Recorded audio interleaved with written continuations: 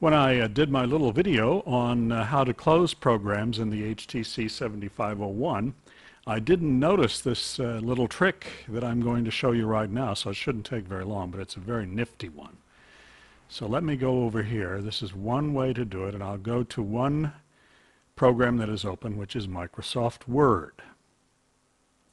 And now the OK button comes up here. You click that. And I have a lot of programs open now.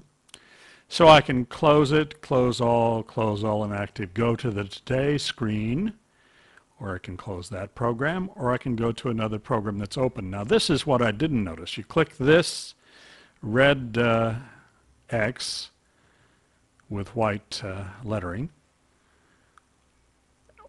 to close, or you can click the name of the program to switch to that program. There you go. That's very, very easy.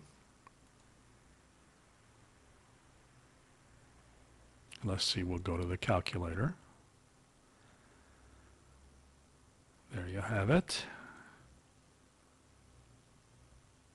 And if you've used a Pocket PC before, you know that you spend a lot of time hunting around trying to find programs that are open. And this is that you've left running, you need to get back to. This is a very quick way to do it. We'll go to the Today screen again. As I said, I have an awful lot of programs open, so there we go to the Today screen. And this is part of the SPB Pocket Plus program, which is right there. This is the SPB mobile shell. I'll tell you more about that later. But really is a nifty thing to know, and I use it a lot. Hope it helps.